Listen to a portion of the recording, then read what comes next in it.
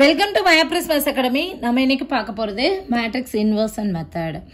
System of linear equations consistent inconsistent அப்படினு எப்படி வந்து இந்த matrix inversion method யூஸ் பண்ணி செக் பண்றது and then இந்த matrix inversion method யூஸ் பண்ணி நம்ம எப்படி இந்த linear equationsக்கு சொல்யூஷன் கண்டுபிடிக்கிறது இந்த unknowns இருக்குல x1 x2 so x y z எல்லாம் எப்படி வந்து values கண்டுபிடிக்கிறது அதெல்லாம் நம்ம பார்க்க போறோம் ஓகேயா நம்ம ஆல்ரெடி வந்து linear equations 3 variable linear equationsக்கு elimination methodல நான் வந்து உங்களுக்கு சொல்லி கொடுத்திருக்கேன் எப்படி வந்து அந்த unknowns x y z value கண்டுபிடிக்கிறது அப்படினு பார்த்திருக்கோம் இன்னைக்கு நம்ம matrix inversion methodல பார்க்க போறோம் ஓகேயா ஃபர்ஸ்ட் நான் இங்க system of linear equation எடுத்துர்க்கேன் linear equationனா என்ன linear equation அப்படினா அந்த ஈக்குவேஷனோட டிகிரி வந்து நம்பர் 1 இருக்கும் what is degree of the polynomial படிச்சிருக்கோம்ல variables இருக்குலையா இங்க எதெல்லாம் variables x1 x2 xn இதெல்லாம் variables தான இந்த variables ஓட highest power வந்து variable ஓட highest power தான் நம்ம என்னன்னு சொல்லுவோம் டிகிரி அப்படினு சொல்லுவோம் ஓகேயா இங்க பாத்தீங்கன்னா x1 x2 etc xn variables இந்த variablesக்கு highest power என்னன்னு பாத்தீங்கன்னா நம்பர் 1 தான் highest power 1 இருந்தாலே அது என்னதான் linear polynomial சொல்லுவோம் இங்க ஈக்குவேஷன் இருக்கனால so linear equation okay and then system of linear equation னா என்ன so வெறும் ஒரு ஈக்குவேஷன் கொடுக்கல இல்லையா ஒரு செட் ஆஃப் ஈக்குவேஷன் கொடுத்திருக்காங்களே so இந்த தொகுப்பை தான் நம்ம என்னன்னு சொல்றோம் system of linear equation அப்படினு சொல்றோம் ஓகே consistent னா என்ன inconsistent னா என்ன consistent அப்படினா இத நம்ம சால்வ் பண்ணுவோம்ல அப்ப நமக்கு சொல்யூஷன் கிடைக்கும் அந்த சொல்யூஷன் வந்து ஒரே ஒரு சொல்யூஷன் யூனிக் சொல்யூஷனா கிடைக்கலாம் அல்லது infinitely many solution கிடைக்கலாம் inconsistent அப்படினா சொல்யூஷன் எக்ஸிஸ்ட் ஆகாது no solution system of linear equation has no solution for example நம்ம வந்து ரெண்டு வேரியபிள் இருக்கக்கூடிய linear equation எடுத்துக்குவோம் இந்த ரெண்டு வேரியபிளுமே நமக்கு எதை டினோட் பண்ணுது லைன்ஸ் டினோட் பண்ணுது இல்லையா சோ இத நம்ம 2D அதாவது xy planeல நீங்க வந்து பிளாட் பண்ணி பாத்தீங்க அப்படினா அந்த ரெண்டு லைனும் இன்டர்செக்டிங் லைனா இருந்துச்சுனா நமக்கு எத்தனை சொல்யூஷன் கிடைக்கும் ஒரே ஒரு solution it has unique solution இல்லையா இது நம்ம படிச்சிருப்போம் சோ இப்போ இந்த சிஸ்டம் ஆஃப் லீனியர் ஈக்குவேஷனை நம்ம என்னன்னு சொல்லுவோம் consistent system அப்படினு சொல்லுவோம் ஓகே consistent அப்படினா சொல்யூஷன் கிடைக்கும் அது ஒரு சொல்யூஷனா இருந்தாலும் கன்சிஸ்டன்ட் தான் சொல்லுவோம் infinitely many சொல்யூஷனா இருந்தாலும் கன்சிஸ்டன்ட் தான் சொல்லுவோம் இப்போ வந்து லீனியர் ஈக்குவேஷன் ரெண்டுமே இப்படி ஒண்ணுக்கு மேல ஒன்னு ரெண்டு லைன் இருக்கு ஓகே இந்த லைனை நம்ம என்னன்னு சொல்லுவோம் கோஇன்சிடென்ட் லைன்ஸ்னு சொல்லுவோம் இல்லையா சோ இங்க பாத்தீங்கன்னா infinitely many pointsல இது ரெண்டும் டச் ஆயிருக்கு சோ அப்ப இங்க நமக்கு சொல்யூஷன் எத்தனை solution infinitely many solution exist ஆகும் இப்போ நம்ம இந்த given system of linear equation நம்ம என்னன்னு சொல்லுவோம் consistent சொல்லுவோம் சொல்யூஷன் கிடைச்சாலே நம்ம என்னன்னு தான் சொல்லணும் consistent அப்படிதான் சொல்லணும் அதாவது தமிழ்ல சொன்னா ஒருங்கமைவு உடையது சோ இப்போ ரெண்டு linear equationம் இந்த மாதிரி parallel lines ஆயிருந்துச்சுனா நமக்கு என்ன கிடைக்கும் system is inconsistent அதாவது solution exist ஆகல ரெண்டு ஏதாவது ஒரு இடத்துல டச் ஆனாதான் ஒரு x, y ஆவது கிடைக்கும் இங்க இல்ல இல்லையா சோ வந்து no solution சோ வந்து இதுதான் இப்போ வந்து ரெண்டு லைன்னு வெச்சுக்குவோம் அப்ப இந்த ரெண்டு லைனும் ஒரே ஒரு பாயிண்ட்ல இன்டர்செக்ட் ஆச்சுனா நமக்கு unique solution given system is consistent இந்த ரெண்டு லைனும் அப்படியே ஒண்ணுக்கு மேல ஒன்னு இருக்கு கோஇன்சிடென்ட் லைனா இருந்துச்சுனா it has infinitely many points இல்லையா so infinitely many solution therefore it has the given system is consistent and then இப்போ இந்த ரெண்டு லைனும் parallel லைனா இருக்கு அப்ப நமக்கு டச்சிங் பாயிண்டே கிடையாது it has no solution therefore the given system is inconsistent புரியுதா consistent னா என்ன inconsistent னா என்ன அப்படினு சோ இத தான் நம்ம earlier classes-ல இந்த மாதிரி செக் பண்ணிருப்போம் consistent inconsistent unique solution ஒன்னு பார்க்கிறதுக்கு a1/a2 is not equal to b1/b2 இந்த மாதிரி வந்துச்சு அப்படினா நமக்கு unique solution அப்படினு சொல்லுவோம் a1/a2 b equal to b1/b2 equal to c1/c2 இந்த மாதிரி கிடைச்சதுனா நம்ம infinitely many solution சொல்லுவோம் அதே நேரம் a1/a2 equal to b1/b2 which is not equal to c1/c2 எப்படி இருந்துச்சுனா நம்ம என்னன்னு சொல்லுவோம் no solution அப்படினு சொல்லுவோம் சோ இந்த மாதிரி செக் பண்ணுவோம் இதே மாதிரி நம்ம 3 வேரியபிள்ஸ் வச்சும் பார்த்திருக்கோம் இல்லையா 3 variables வச்சு teaching models ஓட உங்களுக்கு சொல்லி கொடுத்திருக்கேன் c1z equal to d1 c2z equal to d2 a3x plus b3y plus c3z equal to D3. இப்போ இதில் வந்து x, y, z 3 வேரியபிள்ஸ் இருக்கியா. ஸோ இது வந்து நமக்கு எதை டினோட் பண்ணுது, 2 வேரியபிள் இருந்தது லைன்ஸை டினோட் பண்ணுச்சு, இது பிளேன்ஸை டினோட் பண்ணுது. நான் வந்து ஒரு 3 பிளேன் எடுத்து அந்த 3 பிளேனும் எப்படி ஒரே ஒரு பாயிண்ட்ல இன்டர்செக்ட் ஆகுது டீச்சிங் மாடலோட எக்ஸ்பிளைன் பண்ணியிருப்பேன். வீடியோட லிங்க் டிஸ்கிரிப்ஷனில் கொடுக்குறேன் பாருங்கள். அப்போ வந்து உங்களுக்கு விஷுவலாக உங்களுக்கு வந்து இந்த கான்செப்ட் அண்டர்ஸ்டாண்ட் ஆகும். எதை நம்ம கன்சிஸ்டன்ட்ங்கிறோம், எதை நம்ம இன்கன்சிஸ்டன்ட்ங்கிறோம். அதே மாதிரி அந்த 3 பிளேனும் இன்ஃபைனட்லி மெனி பாயிண்ட்ஸில் டச் ஆகிற ஒரு மாடல் செஞ்சு காட்டியிருப்பேன். அதே மாதிரி அந்த 3 பிளேனும் ஒரே அட் அ டயத்தில் டச் ஆகாமல் ஒரு மாடல் செஞ்சு காட்டியிருப்பேன். So that is no சொல்யூஷனுக்கு. ஓகேயா. ஸோ எல்லா மாடலுமே இருக்குது. நீங்கள் அதை பார்த்தீங்கன்னா கான்செப்ட் உங்களுக்கு புரியும். ஓகேயா. இப்போ நம்ம ஹோமோஜினியஸ் லீனியர் இக்குவேஷன்னா என்ன, what is homogeneous linear equation? அதில் ஒன்றும் கிடையாது. இந்த ரைட் சைடு கான்ஸ்டன்ட் டேர்ம் இருக்கு இல்லையா, B1 B2 எக்ஸட்ரா BM, இந்த எல்லாமே ஈக்குவல் டு 0 இருந்துச்சுன்னா B1 equal to B2 equal to extra right side ஃபுல்லாக எல்லாமே 0, அட்லீஸ்ட் ஒன்று கிடையாது, எல்லாமே 0 இருந்துச்சுன்னா இந்த லீனியர் இக்குவேஷன் நம்ம என்னன்னு சொல்லுவோம், ஹோமோஜீனியஸ் லீனியர் இக்குவேஷன் சொல்லுவோம். நம்ம எடுத்திருக்கிறது என்ன லீனியர் இக்குவேஷன், நான் ஹோமோஜீனியஸ் லீனியர் இக்குவேஷன். புரியுதா. ஸோ ரைட் சைடு ஃபுல்லாக 0 இருந்துச்சு, அது ஹோமோஜீனியஸ் லீனியர் இக்குவேஷன். அதர்வைஸ் நான் ஹோமோஜீனியஸ் லீனியர் இக்குவேஷன். ஓகேயா. இப்போ உங்களுக்கு கன்சிஸ்டன்ட்னா என்ன, இன்கன்சிஸ்டன்ட்னா என்ன, ஹோமோஜீனியஸ் லீனியர் இக்குவேஷன் என்ன, நான் ஹோமோஜீனியஸ் லீனியர் இக்குவேஷன் என்ன, இந்த கான்செப்ட் உங்களுக்கு அண்டர்ஸ்டாண்ட் ஆகிருக்கும் இல்லையா.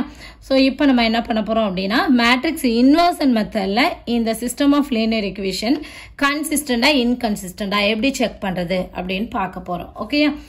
அண்ட் தென் மேட்ரிக்ஸ் இன்வர்ஷன் மெத்தடில் நீங்கள் சால்வ் பண்ணணும் அப்படின்னா ஃபர்ஸ்ட் அந்த மேட்ரிக்ஸ் வந்து ஸ்கொயர் மேட்ரிக்ஸாக இருக்கணும்.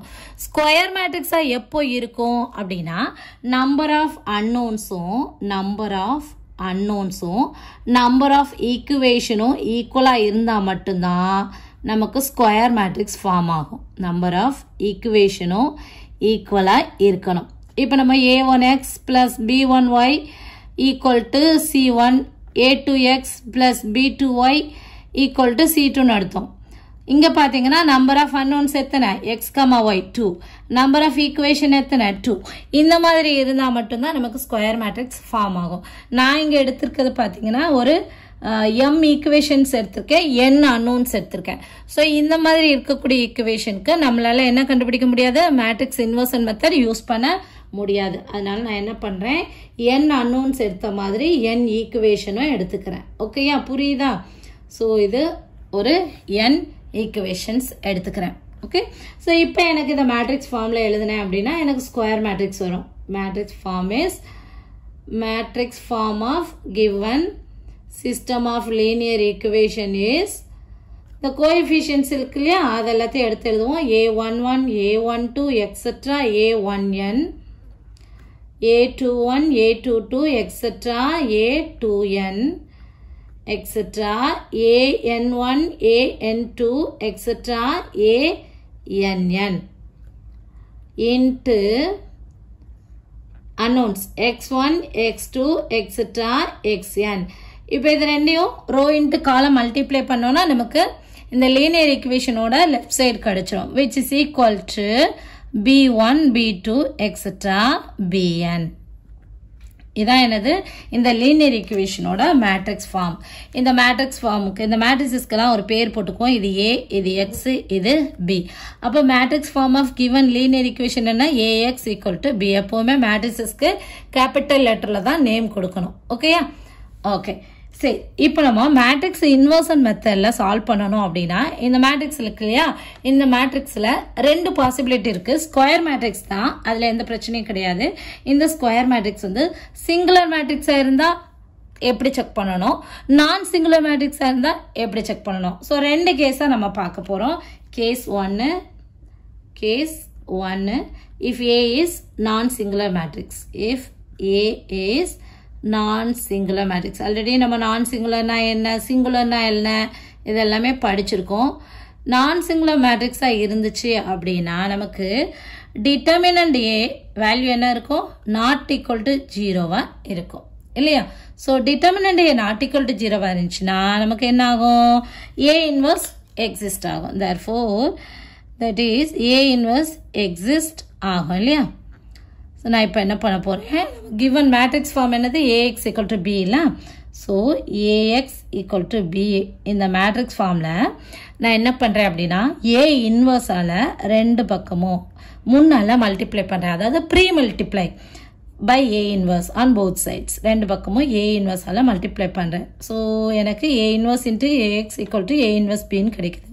நான் என்ன பண்ணியிருக்கேங்க அதை இங்கே எழுதிக்கிறேன், pre multiply by A inverse. ஏ இன்வர்ஸால் முன்னால் பெருக்கியிருக்கேன். ஸோ விச் இம்ப்ளைஸ் இந்த ஏ இன்வர்ஸ் இன்ட்டு ஏஎக்ஸ் இது நம்ம வந்து ஏ இன்வர்ஸ் இன்ட்டு ஏ இதை ரெண்டே முதல்ல மல்டிப்ளை பண்ணிவிட்டு அடுத்து எக்ஸை மல்டிப்ளை பண்ணலாமா? எஸ் பண்ணலாம். we know that matrix multiplication satisfies associative property. அதனால நான் ப்ராக்கெட்டை மாற்றி போட்டுக்கலாம். ஓகேயா? ஸோ இங்கே எனக்கு அசோசியேட்டிவ் ப்ராப்பர்ட்டியை சாட்டிஸ்ஃபை பண்ணுறனால நான் இந்த மாதிரி எழுதிக்கலாம் அப்படின்னு போட்டிருக்கேன். விச் இம்ப்ளைஸ் நம்ம ஆல்ரெடி பார்த்தோம் ஏ இன்வர்ஸ் எக்ஸிஸ்ட் ஆகும். ஏங்கிறது நான் சிங்குலர் மேட்ரிக்ஸாக இருக்கனால ஏ இன்வர்ஸ் எக்ஸிஸ்ட் ஆகும்னா ஏ இன்வர்ஸ் இன்ட்டு ஏயும் A into A இன்வர்ஸும் equal to identity matrix இல்லையா? ஸோ நான் என்ன பண்ணேன், ஏ இன்வர்ஸ் இன்ட்டு ஏக்கு பதிலாக ஐடென்டிட்டி மேட்ரிக்ஸ் போட்டுக்கிறேன். So we know that identity matrix into matrix equal to நமக்கு என்ன கிடைக்கும், அதே மேட்ரிக்ஸ் கிடைக்கும், X equal to A inverse B. புரியுதா? அப்போ ஒரு மேட்ரிக்ஸ் வந்து நான் சிங்குலர் மேட்ரிக்ஸாக இருந்துச்சுன்னா சொல்யூஷன் எப்படி இருக்கும், X equal to A inverse B. இந்த ஈக்குவேஷனில் நீங்கள் சப்ஸ்டியூட் பண்ணீங்கன்னா உங்களுக்கு சொல்யூஷன் கிடைச்சிரும். ஏ இன்வர்ஸ் ஃபார்மில் நமக்கு தெரியும் இல்லையா? What is A inverse? A inverse equal to 1 by determinant A into adjoint A. அவ்வளோதான். அப்ளை பண்ணி பியை மல்டிப்ளை பண்ணோன்னா நமக்கு ஆன்சர் கிடைச்சிடும். So provides this equation provides solution, அதாவது unique solution. So determinant A not equal to 0 இருந்துச்சு அப்படின்னா X equal to A inverse B இந்த ஃபார்முலாவில் சப்ஸ்டியூட் பண்ணும்போது நமக்கு என்ன சொல்யூஷன் கிடைக்கும், யூனிக் சொல்யூஷன் கிடைக்கும். தேர்ஃபோர் சொல்யூஷன் கிடைக்குதுன்னா அந்த கிவன் சிஸ்டத்தை நம்ம என்னன்னு சொல்லுவோம், given system is consistent. Given system is consistent. இது கேஸ் 1. ஓகேயா? இனி கேஸ் 2 என்ன பார்க்க போகிறோம் அப்படின்னா இந்த ஏங்கிற மேட்ரிக்ஸ் இருக்கு இல்லையா, ஸ்கொயர் மேட்ரிக்ஸு, இது சிங்குலர் மேட்ரிக்ஸாக இருந்தால் என்ன நடக்கும் பார்ப்போம். Case 2 if A is singular matrix. So singular மேட்ரிக்ஸாக இருந்ததுன்னா டிட்டர்மினண்டோட வேல்யூ என்ன, தென் டிட்டர்மினண்ட் ஏ ஈக்குவல் டு 0. ஓகேயா? அப்போ ஏ இன்வர்ஸ் எக்ஸிஸ்ட் ஆகுமா? ஆகாது இல்லையா? ஸோ இந்த கேஸில் நம்ம என்ன கண்டுபிடிக்கணும் அப்படின்னா now we have to calculate adjoint A into B. Adjoint A into B. இதை calculate பண்ணணும். ஏன்னா நம்ம இங்கே பார்த்தோம்ல x equal to A inverse into B ன்னு பார்த்தோமா? இப்போ x equal to A inverse நமக்கு தெரியும், இதான் ஃபார்முலா, into B. ஓகே? இப்போ டிட்டர்மினன்ட் A இந்த டினாமினேட்டர் ஈக்குவல் டு 0 இருந்துச்சுன்னா இதை கால்குலேட் பண்ணணும். இந்த நியூமரேட்டர் இது ஈக்குவல் டு 0 இருக்கா, நாட் ஈக்குவல் டு 0 இருக்கா? ஸோ இதை நான் ரெண்டு கேஸை ஸ்பிளிட் பண்ணுறேன். If adjoint A into B numerator இருக்கு இல்லையா, இது நாட் ஈக்குவல் டு 0 இருந்ததுன்னா என்ன நடக்கும்? Second, if adjoint A into B இந்த நியூமரேட்டர் ஈக்குவல் டு 0 இருந்தால் என்ன நடக்கும்? நாட் ஈக்குவல் டு 0 இருந்துச்சுன்னா நமக்கு என்ன கிடைக்கும், மேலே நாட் ஈக்குவல் டு 0 கீழே ஈக்குவல் டு 0. ஸோ இது ஒரு நாட் டிஃபைன்ட் வேல்யூ இல்லையா? ஸோ இப்படி இருந்துச்சுன்னா the given system is inconsistent. Given system is inconsistent and it has no solution. Solution நமக்கு கிடைக்காது. இதே இது adjoint A into B equal to 0 இருந்துச்சுன்னா it may be either consistent, ஒருவேளை கன்சிஸ்டண்டா இருக்கலாம் அல்லது இன்கன்சிஸ்டண்டா இருக்கலாம். ரெண்டு பாசிபிலிட்டி இருக்கு நமக்கு. ஓகே? ஸோ கன்சிஸ்டன்ட் அப்படின்னா இங்க யூனிக் சொல்யூஷன் எக்ஸிஸ்ட் ஆகுமா? கண்டிப்பா இல்ல. Determinant A not equal to 0 இருந்தா மட்டும்தான் யூனிக் சொல்யூஷன் எக்ஸிஸ்ட் ஆகும். ஸோ இந்த இடத்துல கன்சிஸ்டன்ட் அப்படின்னு சொல்றது it has infinitely many solution, otherwise no solution. ரெண்டு பாசிபிலிட்டி இருக்கு. ஓகே? No solution. புரியுதா? ஸோ இப்போ நம்ம ஒரு ரெண்டு ப்ராப்ளத்தை எடுத்து எப்படி கன்சிஸ்டண்டா இன்கன்சிஸ்டண்டா அப்படின்னு சொல்லிட்டு நம்ம பார்க்க போறோம். ஓகே? மேட்ரிக்ஸ் இன்வர்ஷன் மெத்தட்ல சிஸ்டம் ஆஃப் லீனியர் ஈக்குவேஷனை எப்படி சால்வ் பண்ணணும், கன்சிஸ்டண்டா இன்கன்சிஸ்டண்டா எப்படி செக் பண்ணணும்னு டீட்டெயிலா பார்த்தோம்ல, அதை சிம்பிளா இங்க கொடுத்துருக்கேன் பாருங்க. ஃபர்ஸ்ட் அந்த சிஸ்டம் ஆஃப் லீனியர் ஈக்குவேஷனை நீங்க ஏஎக்ஸ் ஈக்குவல் டு பி இந்த மாதிரி மேட்ரிக்ஸ் ஃபார்ம்ல எழுதணும். இந்த ஏங்கிற மேட்ரிக்ஸ் ஸ்கொயர் மேட்ரிக்ஸா இருந்தா மட்டும்தான் நம்மளால கன்சிஸ்டண்டா இன்கன்சிஸ்டண்டா செக் பண்ண முடியும். ஓகே, அண்ட் தென் நெக்ஸ்ட் நம்ம செக் பண்ண வேண்டியது determinant value. Determinant value not equal to 0 இருந்துச்சுன்னா இதோட முடிஞ்சு இந்த சிஸ்டம் வந்து கன்சிஸ்டன்ட். ஓகேயா, and it has unique solution. So இந்த சொல்யூஷன் கண்டுபிடிக்கணும் அப்படின்னா நீங்க வந்து அதுக்கு இந்த ஃபார்முலால சப்ஸ்டிட் பண்ணா போதும். X equal to A inverse into B. ஏ இன்வர்ஸ்ங்கிறது நமக்கு தெரியும் 1 determinant A into adjoint A இல்லையா. ஸோ இதுல நீங்க சப்ஸ்டிட் பண்ணீங்கன்னா நமக்கு வந்து என்ன கிடைச்சிடும், எக்ஸோட வேல்யூ அன்னோன்ஸ் வந்து கிடைச்சிடும், யூனிக் சொல்யூஷன். இப்போ second determinant value equal to 0 இருக்கு அப்படின்னா நெக்ஸ்ட் நம்ம கால்குலேட் பண்ண வேண்டியது adjoint A into B. So இந்த adjoint A இன்ட்டு பியும் நாட் ஈக்குவல் டு 0 இருந்துச்சுன்னா இங்கே முடிஞ்சு inconsistent, no solution. Okay, and then adjoint A into B equal to 0 இருந்துச்சுன்னா அது ரெண்டு பாசிபிலிட்டி இருக்கு, கன்சிஸ்டண்டா இருக்கலாம் அல்லது இன்கன்சிஸ்டண்டா இருக்கலாம். இந்த இடத்துல கன்சிஸ்டன்ட் சொல்றது யூனிக் சொல்யூஷன் கிடையாது, இன்ஃபினிட்லி மெனி சொல்யூஷன் அல்லது நோ சொல்யூஷன். புரியுதா? ஸோ இதுக்கு வந்து இந்த சிஸ்டம் ஆஃப் லீனியர் ஈக்குவேஷனுக்கு சொல்யூஷன் கண்டுபிடிக்கணும் அப்படின்னா determinant A not equal to 0 இருந்தால் மட்டும்தான் நம்மளுக்கு வந்து அந்த அன்னோனுக்கு சொல்யூஷன் கண்டுபிடிக்க முடியும். இன்ஃபினிட்லி மெனி சொல்யூஷன் கண்டுபிடிக்கிறதுக்கான மெத்தட்ஸ் வந்து மேட்ரிக்ஸ் இன்வர்ஷன் மெத்தட்ல கிடையாது. நம்ம நெக்ஸ்ட் பார்க்கக்கூடிய கிராமர்ஸ் ரூல் எல்லாம் இன்ஃபினிட்லி மெனி சொல்யூஷன் நம்ம கண்டுபிடிச்சிடலாம். ஓகே, ஸோ இங்க நான் 2 எக்ஸாம்பிள் கொடுத்துருக்கேன். இது எதுக்காக அப்படின்னா இந்த சிஸ்டம் ஆஃப் லீனியர் ஈக்குவேஷன்ஸ் வந்து கன்சிஸ்டண்டா இன்கன்சிஸ்டண்டா அப்படின்னு சொல்லிட்டு நம்ம செக் பண்ண போறோம். ஓகே, இப்போ ஃபர்ஸ்ட் ப்ராப்ளம் பாருங்க. நான் கொடுத்துருக்க ஈக்குவேஷன்ஸா மேட்ரிக்ஸ் ஃபார்ம்ல எழுதிக்கிறேன். Matrix form is matrix form என்னது, ஏஎக்ஸ் ஈக்குவல் டு பி இல்லையா. ஸோ கோஎஃபிஷியன்ஸ் எடுத்து எழுதுவோம். ஃபர்ஸ்ட் எக்ஸ் வேரியபிள்னா இங்கேயும் செகண்ட் ஈக்குவேஷன்ல எக்ஸ் தான் இருக்கணும். ஒய் இருந்துச்சுன்னா நீங்க மாத்தி எழுதிக்கோங்க. Okay, so 1 2 2 3 X Y equal to 2 3. So இங்க பாத்தீங்கன்னா நமக்கு என்ன மேட்ரிக்ஸ் தான் கிடைக்குது, ஸ்கொயர் மேட்ரிக்ஸ் இல்லையா. ஸோ இந்த மேட்ரிக்ஸ் பேர் ஏ, இந்த மேட்ரிக்ஸ் பேர் எக்ஸ், இந்த மேட்ரிக்ஸ் பேரு பி. நம்ம என்ன செக் பண்ணணும், டிட்டர்மினன்ட் ஏயோட வேல்யூ பார்க்கணும். நான் என்ன பண்ண போறேன் அப்படின்னா இது கன்சிஸ்டண்டா இல்லையான்னு மட்டும்தான் பார்க்க போறேன். Okay, so now determinant A equal to determinant ஏ ஒரு 2/2 மேட்ரிக்ஸ் கண்டுபிடிக்கிறது ரொம்ப ஈஸி இல்லையா. 2 3 அப்படியே பண்ணிக்கிறோம். 1 3 is 3 minus 4 which is equal to minus 1 which is not equal to 0. So here determinant A not equal to 0. Therefore the given system is consistent. Given system is consistent and it has unique solution. And it has unique solution. So அந்த solution எப்படி கண்டுபிடிக்கிறதுன்னு next வீடியோல example போடுவோம். Okay, solution கண்டுபிடிக்கணும் இந்த formula x equal to a inverse b apply பண்ணீங்கன்னா போதும். இப்போ இந்த ப்ராப்ளம் பார்ப்போம். சொல்யூஷன் மேட்ரிக்ஸ் ஃபார்ம்ல எழுதிக்குவோம். Matrix form of given equation is matrix form is 1 3 2 6. just அந்த கோஎஃபிஷியன்ட் மட்டும் எடுத்து எழுதுறோம். Okay, into xy equal to 5 8. so இது ஏங்கிற மேட்ரிக்ஸ், இது xங்கிற மேட்ரிக்ஸ், இது bங்கிற matrix. now determinant A equal to 1 3 2 6 which is equal to 166 minus 6 which is equal to 0. so determinant A equal to 0 வந்துச்சுன்னா next நம்ம calculate பண்ண வேண்டியது adjoint A into B. so adjoint A into B. adjoint A நம்ம 2/2 மேட்ரிக்ஸுக்கு ஈஸியா எழுதிடலாமா. Main diagonal அப்படியே interchange பண்ணுங்க. 1 6 அப்படிங்கிறது 6 1 மாதம், மற்றதுக்கு சைன் சேஞ்ச் பண்ணும். -3 -2 அவ்வளோதான். இன்ட்டு பிங்கிற மேட்ரிக்ஸ் என்னது 5 8. ஸோ மல்டிப்ளை பண்ணோம்னா which is equal to 6 into 5 30 -3 into 8 -24 and -2 into 5 -10 plus 8. So இது வந்து ஒரு 2/2 மேட்ரிக்ஸ் இல்லையா. இது ஒரு 2/1 மேட்ரிக்ஸ். ஒரு 2/2 மேட்ரிக்ஸ், ஒரு 2/1 மேட்ரிக்ஸ் மல்டிப்ளை பண்ணீங்கன்னா இது நமக்கு போயிட்டு இதான் என்ன கிடைக்கும், ஆன்சர்ல கிடைக்கும். 2/1 matrix கிடைச்சிருச்சா.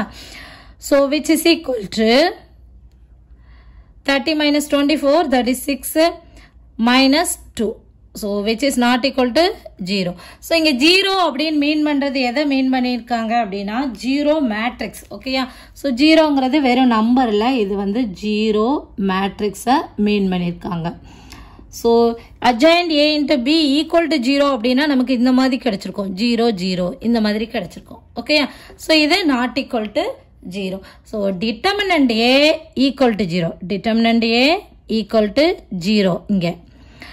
Adjoint a into b not equal to 0. So எந்த கண்டிஷன் வரும்? Inconsistent, no solution. அவ்வளவுதான். Okay? Therefore, the given system is adjoint a into b not equal to 0. Therefore, the given system is inconsistent. Given system is inconsistent and it has no solution. புரியுதா? இவ்வளவுதான் check பண்ண வேண்டியது. So matrix inversion மெத்தட்ல consistent inconsistent check பண்றதுக்கான procedure இதுதான். Next வீடியோல நான் வந்து இந்த லீனியர் ஈக்குவேஷனை மேட்ரிக்ஸ் இன்வர்ஷன் மெத்தட்ல எப்படி கண்டுபிடிக்கிறது, அந்த யூனிக் சொல்யூஷன் எப்படி கண்டுபிடிக்கிறது அப்படின்னு சொல்லித்தரேன். ஓகே, இந்த வீடியோ உங்களுக்கு புரிஞ்சதுன்னா நீங்க MyPress Maths Academy சப்ஸ்கிரைப் பண்ணுங்க. கணிதத்தை புரிந்து படிப்போம். Thank you. For more videos, like, share and subscribe to MyPress Maths Academy. Thank you.